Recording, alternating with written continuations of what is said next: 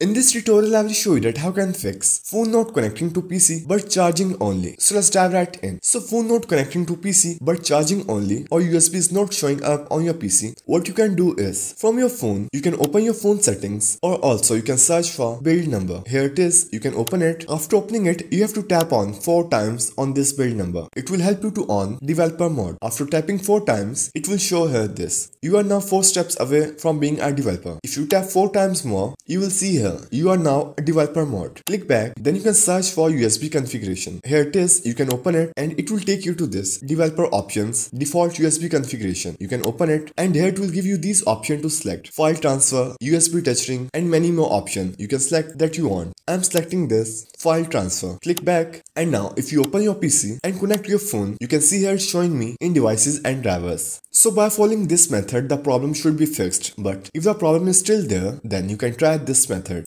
From your desktop, you can search for device manager, and from here you can open this portable device. Here it will show you your phone. Right click on that and update driver from here. Click on this scan automatically and simply close it. So these were the solutions to fix phone not connecting to PC but charging only in just few steps.